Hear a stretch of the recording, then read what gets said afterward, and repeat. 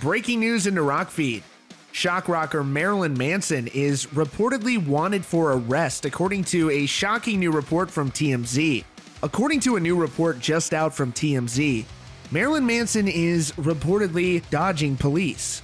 Authorities involved in the case have taken out an arrest warrant for Manson in Guilford, New Hampshire. Manson is reportedly facing 2 counts of misdemeanor simple assault after he had a physical altercation of some sort with a videographer. A video published by TMZ shows Manson spitting into the camera's lens. The video is outwardly gross, and authorities say they have been unable to arrest Manson in the case. Police tell TMZ that the assault happened back in 2019 during one of Manson's shows. The videographer was in the pit filming, at which time Manson became irate and the altercation took place. The videographer was reportedly hired by the concert venue. The videographer says that some of Manson's saliva actually hit them, which is why they went to authorities.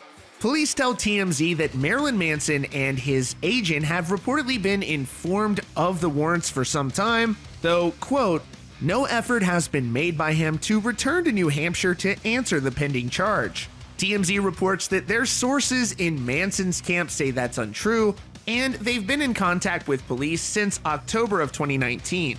Thus far, there has been no statement from Manson with regard to this incident.